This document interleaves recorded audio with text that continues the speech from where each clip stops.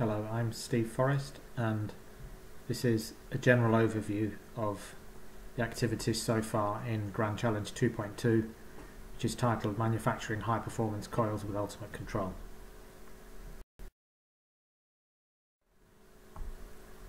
So far this work theme has focused around hollow conductors for high power density machine windings, with the idea being to replace the more traditional stranded coil where a series of strands would form a bundle which is then wound into the number of turns required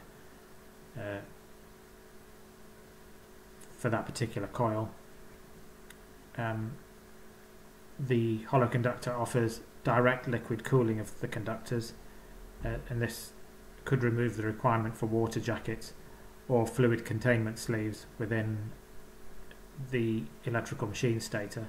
So by that I mean a sleeve put in to within the stator bore to create a dry area for the rotor, if you like, and a wet area within the stator, so that a coolant can be passed over the coils for thermal management. Obviously putting in that sleeve creates a larger air gap and reduces the performance of the machine. So the hollow conductor also allows us to put in a more robust interconductor insulation and insulation between the conductor and the stator. In this case we don't require a thermal path from the coil to the stator and beyond to remove the heat from the coil. The heat is removed directly from the center of the coil in this case, and we in fact assume that the majority of the heat is in fact removed from the fluid in the middle of the coil, and there is little conduction between strands or between hollow conductor sections. And it is anticipated that the use of hollow conductors could improve the power density of equivalent machine, enabling us to drive up the current density in the windings through the improved heat transfer.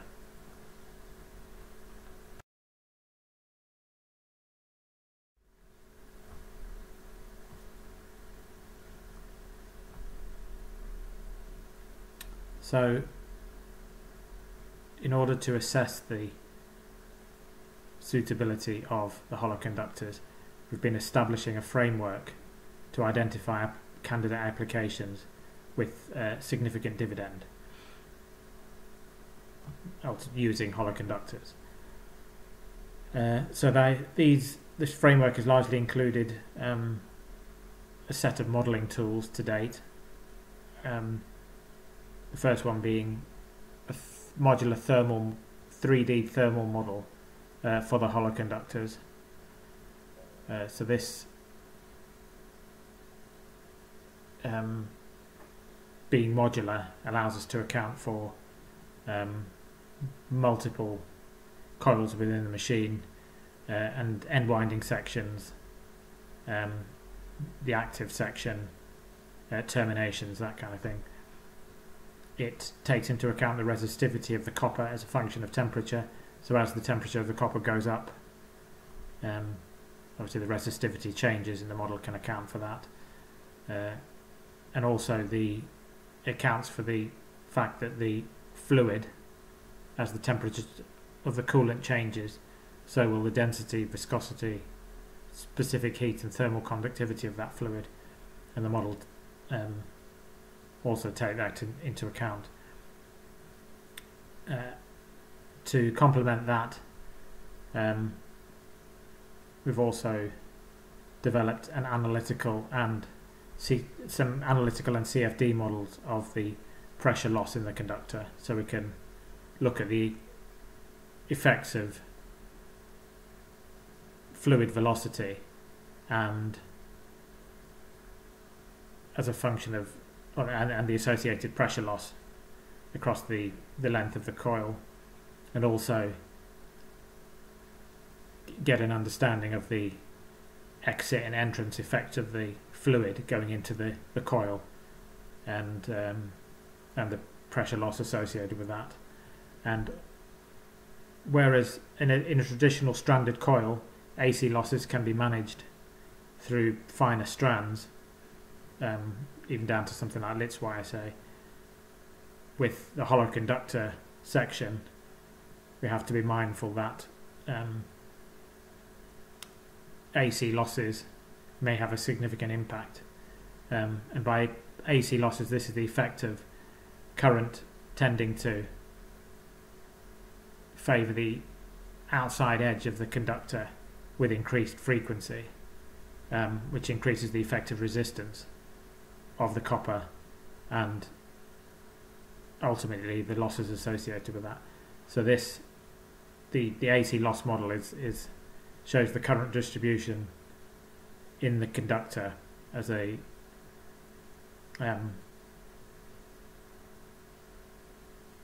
at the different operating points of the machine, so we can establish the work.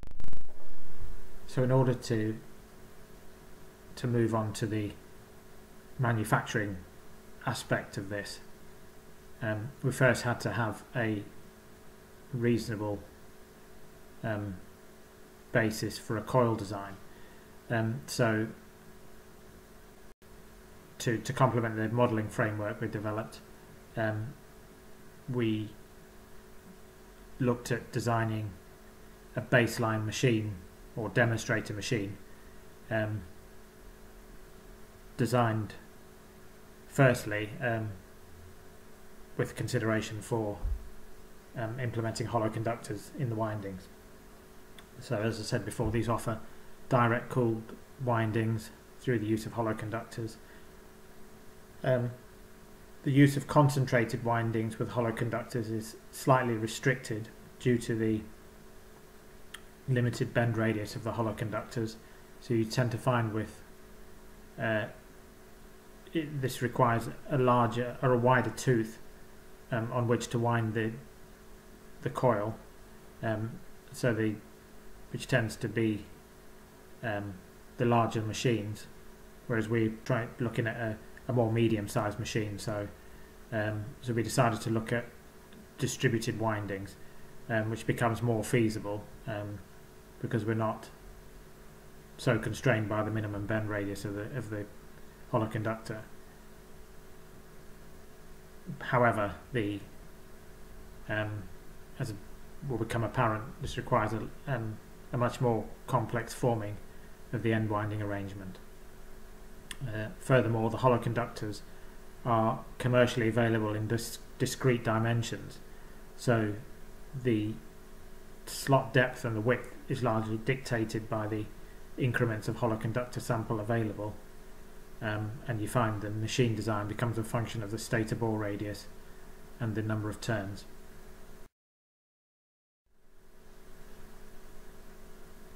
So we've managed to procure 3 10-metre samples of hollow conductor from a company called Levata. The samples were a 4x4 conductor with a 2mm circular duct. So these are uninsulated, and we can insulate it with an insulation of our choice. A 4x4 conductor with a 2.5mm circular duct with a polyimide overlap tape insulation, as shown in the picture below that, and a 3x2.3mm conductor with a 1.3mm circular duct, and this has a continuous insulation in PEEK material, which is an engineering plastic. And it's probably just worth noting all the conductors samples are copper.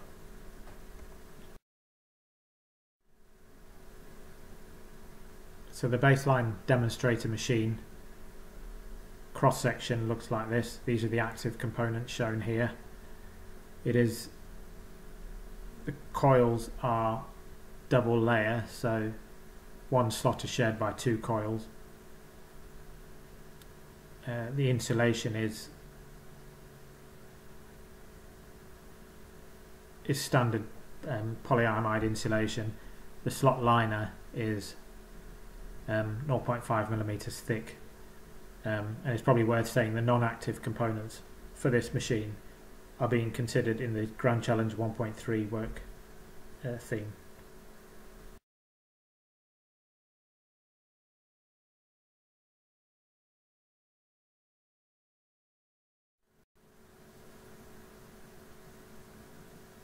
So the key parameters of this baseline demonstrator machine are that the stator OD is 200 millimeters, the axial length of the active section is 90 millimeters, it has a 10,000 RPM base speed, there is a 12,000 RPM overspeed capability in terms of the rotor containment, so the rotor containment is designed up to 12,000 RPM. It has an estimated active machine mass of 17 kilograms, dry weight, and with a current density in the windings of 25 amps per millimeter squared. This gives us a torque of 285 newton meters, which corresponds to about 17.5 kilowatts per kilogram of active mass.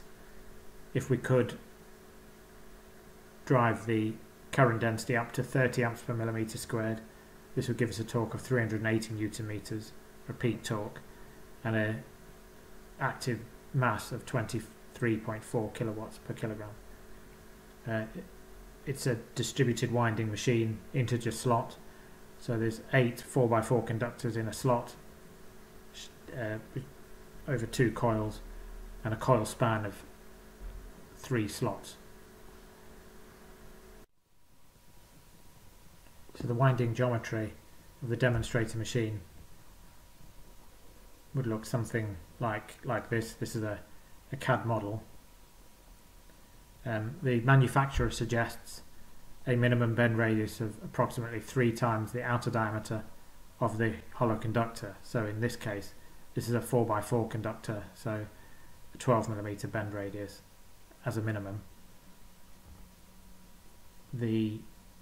So in order to stay within the constraints of that minimum bend radius and allow the end winding sections of the coil, of each coil, to pass each other, so there's no collisions when the machine or set of coils is assembled, we end up with quite a complex geometry that looks like this. So the image on the left would be the full machine with all 3 phases. The image in the middle is just one phase, there's 10 coils per phase, and the image on the right is effectively the repeating unit of one coil, and there is 10 of those which make up a phase.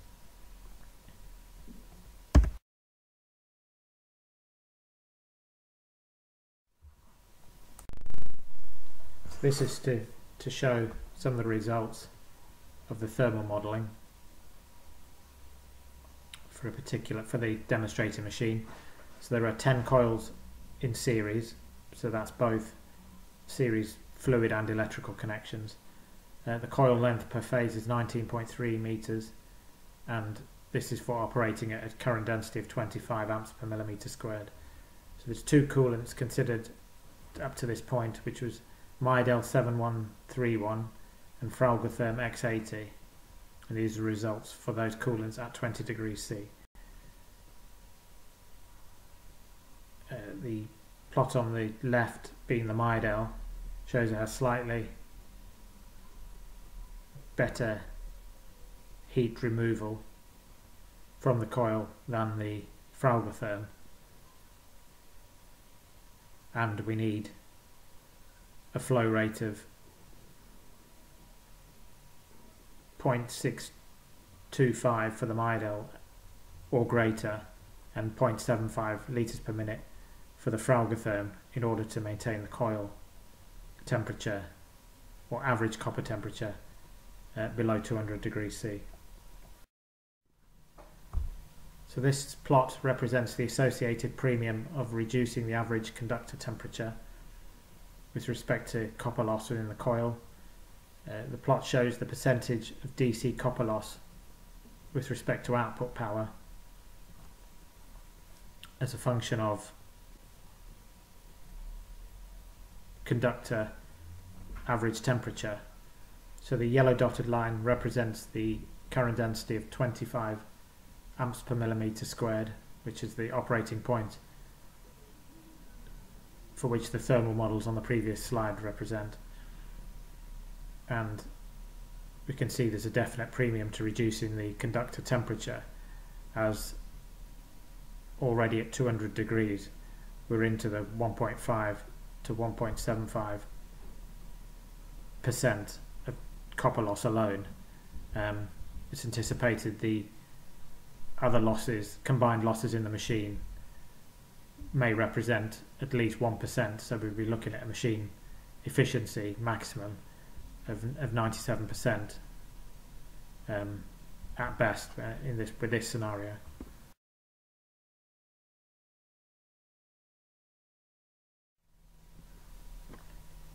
So this slide represents the pressure loss and fluid temperature rise across one phase of the machine.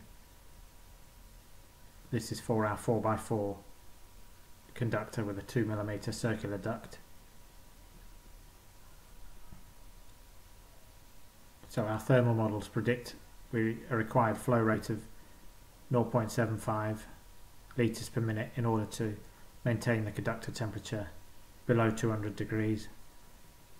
The current density in the winding at this point was 25 amps per millimetre squared, and the fluid inlet temperature is controlled to be 220 degrees C.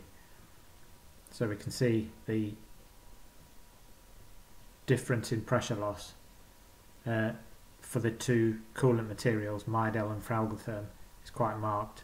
Fralgotherm develops a pressure loss across the 19.3 metre length of conductor, which forms the phase, 10 coils of the phase, represents a pressure loss of just over 50 bar, whereas the Midel is approaching 450 bar for the same flow rate and the same inlet temperature.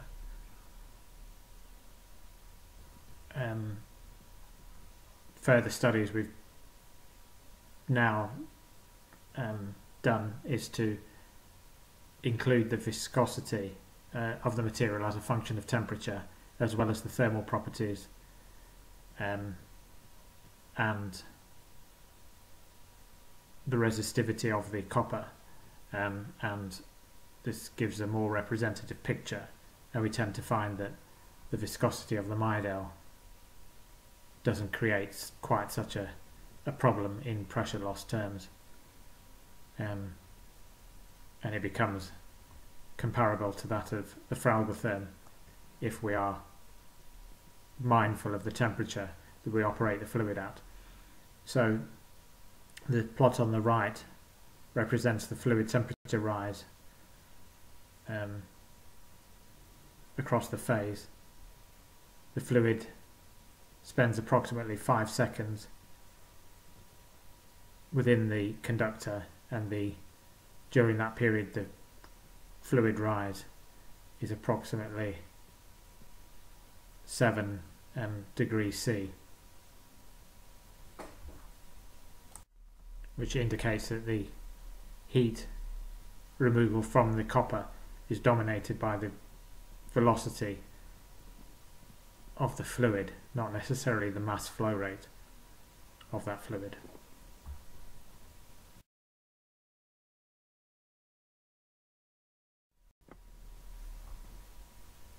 So in order to understand how the fluid entry effects add to the pressure loss across the phase, we developed some computational fluid dynamic models of our hollow conductor. So in this case it's a 200mm circular duct, and this has been modelled as a 200mm conductor length in this case, to reduce the computational requirements, and is an adequate length to enable the fluid entry to stabilise and become laminar. So the table below shows the predicted pressure loss of both the analytical and the CFD analysis for flow rates of 0.3, 1.2, 3 and 8 litres per minute. So we can see, and as the flow rate increases, the fluid effects become more pronounced, and we can see that the difference between the predicted pressure loss prediction from the analytical model, which has the shortfall that doesn't include the fluid entry effects and assumes laminar flow from the outset, and we can see that the entry effects become an issue, looking at the difference between the analytical for standard flow and the CFD model, which includes the fluid entry effects. So we developed a series of CFD models.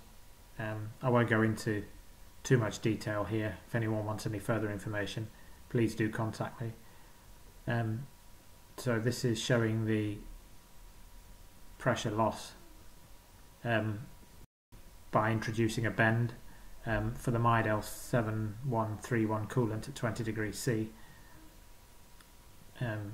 This is for a 0.3 litres per minute flow rate, length of 200 millimeter, a bend radius of 12 millimeters, which is the minimum bend radius suggested by the manufacturer, and this gives a pressure loss of approximately 1.925 bar, and the equivalent straight section would give a pressure loss of 1.9 bar. So this indicates the loss of introducing the bend to be 0.25 bar, which is fairly negligible in this case. So this slide represents the CFD based pressure loss models for a 6 millimeter bend in the length of conductor. So the length of the duct or the conductor is 200 millimeters in this case. The plot on the left represents a 0.3 litres per minute flow rate, and this gives a predicted pressure loss of 1.927 bar. The equivalent straight length of conductor is predicted to give a loss of 1.9 bar. So again, at this flow rate, the loss due to the bend is fairly negligible. The plot on the right shows a 1.2 litre per minute flow rate, and we can see that the predicted pressure loss of this straight section is 7.82 bar, which rises to 8.296 bar by introducing the 180 degree bend at a bend radius of 6 millimeters into the conductor length, which shows this the effect of the bend, the pressure loss due to the bend becoming more pronounced.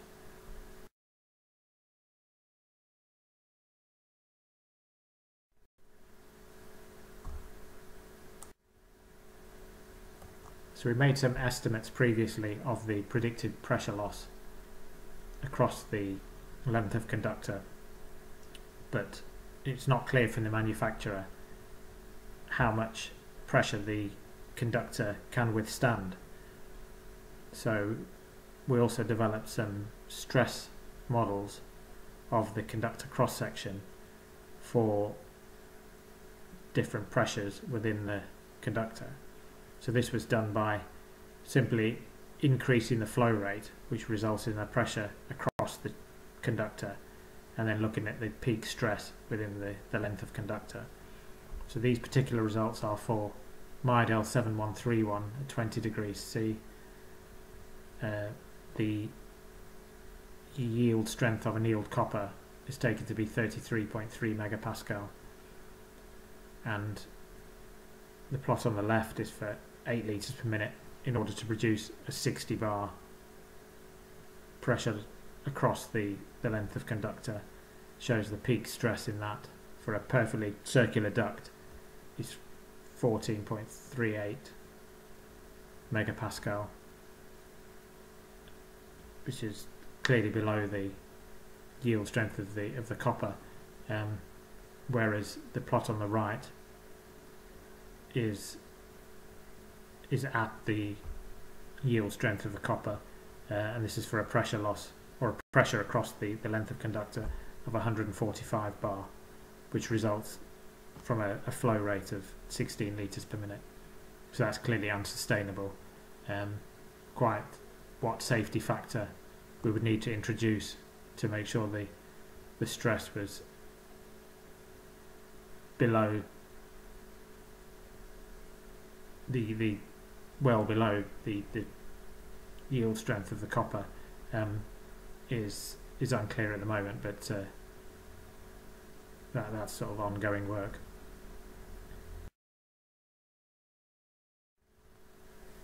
So in order to validate the modelling framework that we've established so far, we have designed and had manufactured a test rig for doing some laboratory measurements of pressure loss across the length of conductor and looking at the temperature of the copper for a given flow rate.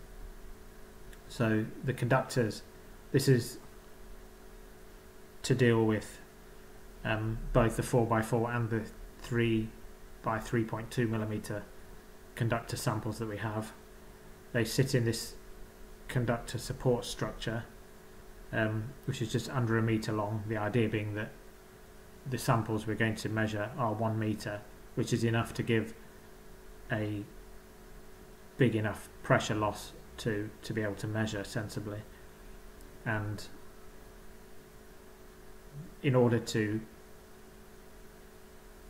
couple our fluid and electrical connection to the conductor, we've designed these custom brass fittings on each end, which take both the fluid connection, the electrical connection, and the pressure measurement all in the same unit. And the idea is that will be either soldered or brazed onto the end of the conductor to form the connection, or to form the fluid and the electrical connection. And the idea of this long section is to keep the conductor as straight as possible, so the fluid flow should be comparable to our models.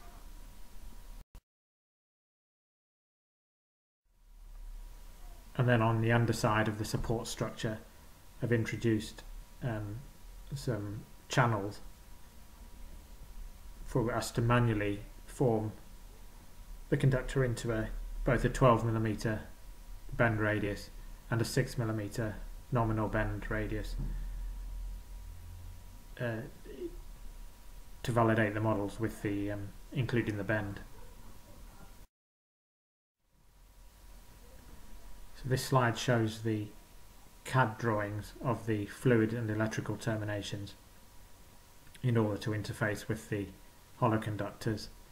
The problem being the duct in the middle is very small for standard fittings, so we've had to design a custom fitting in order to channel our fluid into the duct and connect our current source to the conductor and provide a means of measuring the pressure at that point.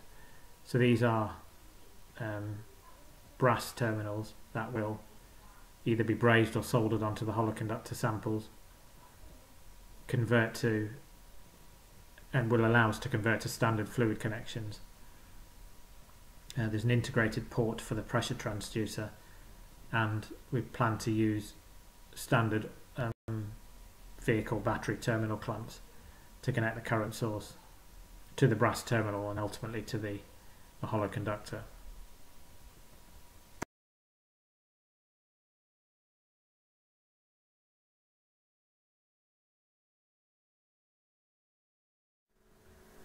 So So the slides so far have detailed the modelling framework we've developed so far for assessing the thermal performance of the hollow conductor as well as the pressure loss per unit length and the AC loss in the cross section of the conductor, as well as the position of the conductor within the slot of the machine.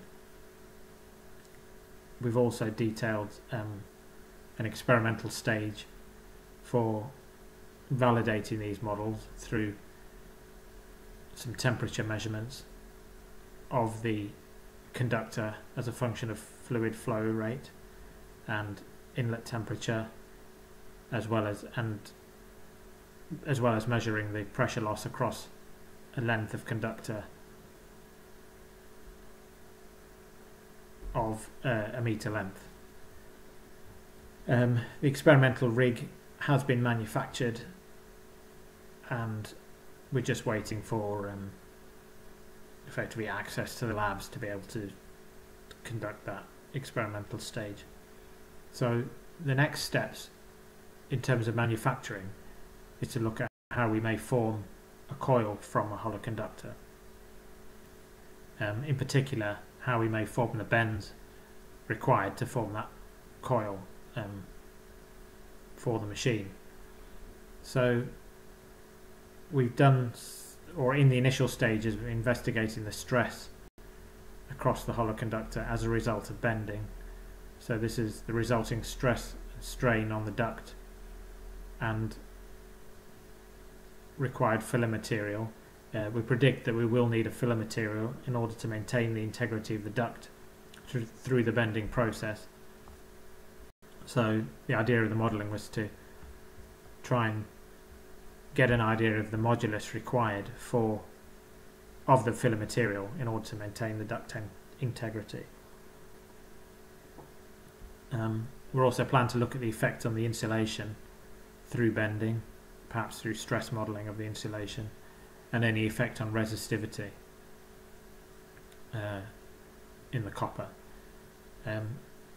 Some possible filler materials for tube bending support through suggestions we've had are cerro alloys, tube bending fillers, sand or sand and paraffin wax, some form of incompressible fluid, or a metal rod that's inserted and then removed when the bend is formed, as with the other filler materials. The plan is to conduct the experimental stage as soon as we can, when it's feasible to return to the university labs, and also to do some preliminary bending of the conductors and to look at without support, and to look at how that affects the duct.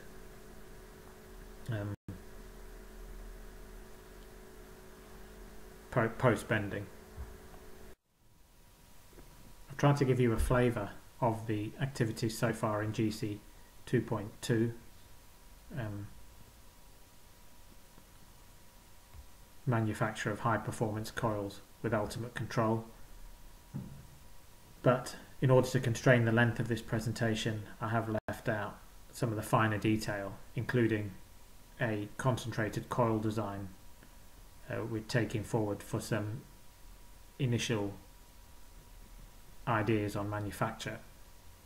So if you'd like any further information or clarification on any points covered in this presentation or outside, please do not hesitate to contact me. My email address is there. Thank you for listening.